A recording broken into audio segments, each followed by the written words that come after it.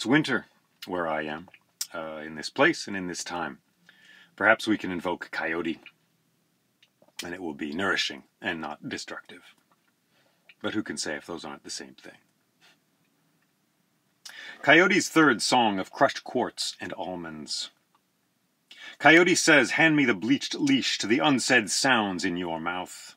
Coyote says, your spiritual life should have been a towering jungle filled with bats and jaguars and 3,000-year-old trees, but fear has downsized that wilderness to a triangle of artificial turf and left you with nothing but a Gucci suitcase stuffed full of mystery novels and a few stale pretzels, bucko. Coyote says no feathered ghost or green-eyed spirit in the other world wants to hear how oppressively clean the cubicle was, in which you spent weeks typing up the groans of deceased plaintiffs as a gray cloud searched all over town for your heart.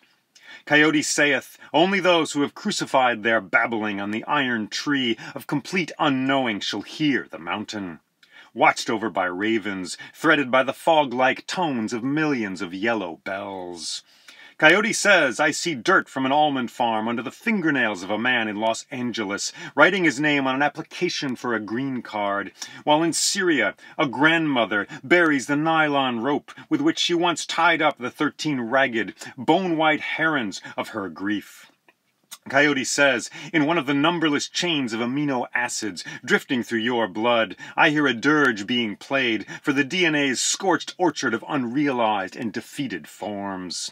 Coyote says the soil of language is rife with wisdoms, like forgotten gourds gone bumpy and butter-colored under summer's weight, and 7 minutes after the birthday of the venerable bead, I will drag them out into the light, polish them with the tattered rag of my voice, and shake them until each one clatters like a hollow moon packed with the antlers of reindeer, who died under hissing stars after the wind carried the dusts of strontium-90 and plutonium-239 over the fence surrounding Chernobyl's melted fuel rods and into the willow leaves they nibbled up into their bones. Coyote says anxiety is the mountain in the blood you climb while sitting at a particle board desk as your balding and unfindable boss signs you up for new kinds of hell, such as the Albuquerque Dream Seminar, focused on reducing cholesterol among district sales managers who will not eat lettuce. Coyote says sorrow is the water in which this boat of fits and splinters will soon be lost. Coyote says align your mind to the static you hear frothing between the radio stations of duty and desire whenever you finger your wedding ring pillaged from hills that didn't want to be jewelry, didn't want to become expensive knickknacks charged with reminding Homo sapiens of the room at the heart of love where the clay tablets of tenderness rest unbroken. Coyote says I could care less. Coyote says improvements have been made to the bruise, grief has been made shinier, and the endnotes to the mantra clanking inside your left upper tibia have been spell-checked by administrative assistants hiding sad tattoos under black jeans, someone stitched in a poorly ventilated factory located in the Mexican Maquiladora zone, which to most Americans is a region exactly corresponding with the unconscious. My fellow jerrycans, my fellow industrial mammals sheltering the beeswax candle of the mind, my fellow citizens of a small mountain village filled with apologists for the unkillable yes inside the Dow Jones average.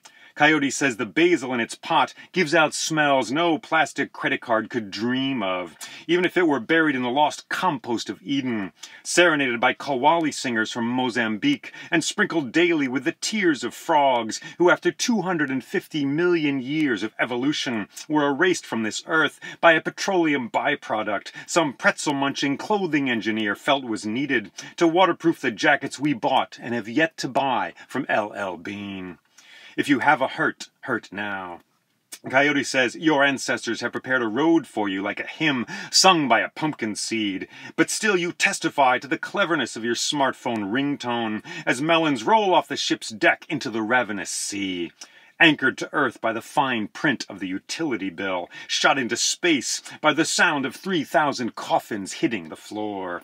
Coyote says philosophers wearing granite bathrobes have gone to live in a prayer so old it has yet to be said, and there they will enact their revenge on every naysaying landlord in the city of Binghamton. Coyote says Jay Leeming ransoms the encyclopedia of worrisome engine noises for platinum potatoes slumbering in the earth's red throat. He is a mile without a map and a shoe burning unnecessarily in the heart of the sun and should be turned off like a faucet. Given a jar filled with dog hair and condemned to photocopy the auras of carboniferous cockroaches while wearing mucklucks stitched from the braggadocio of 13 congressmen and the velvet insomnia of a like-encrusted gravestone. Bullet the language and hammer the voice. Coyote says, I am tired of saying, but my fatigue is a horse that I will ride across 10 continents of email to reach a Quonset hut filled with dusty pinball machines, a Twitter with 9 spotted ladybugs listening for the blue crackle of limestone melting into magma 50 miles below the crocus-bordered trailer parks of Vardaman, Mississippi.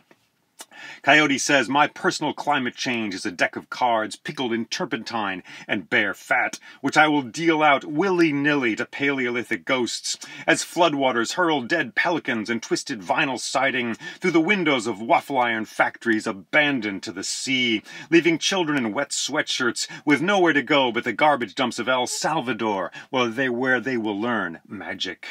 Into the vacuum, into the sweltering sun. Coyote says body is the beehive and thought the buzz. He says there is an angel of green silk and burlap, chugging Budweiser and spray painting sticky hexagrams on the underside of your prayers, and you owe him $1,100.95, oh thimble-minded professor of smartphone studies, oh dumb-hungry dropout from the schoolroom of the cabbage, oh gadget-happy songster whose forgetfulness shall eat the earth.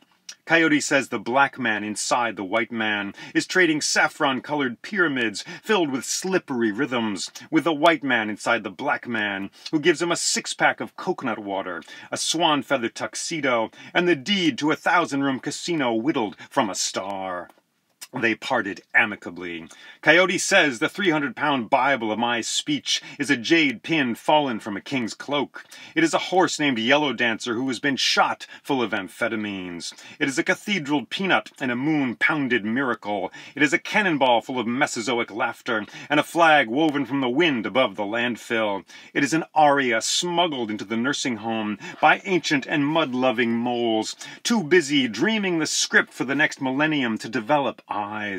It is a lie fueled by cactus nectar. It is old age echoing in the newborn child, and a rat-suited man spray-painting proverbs onto the zebras clustered nervously inside your mortgage.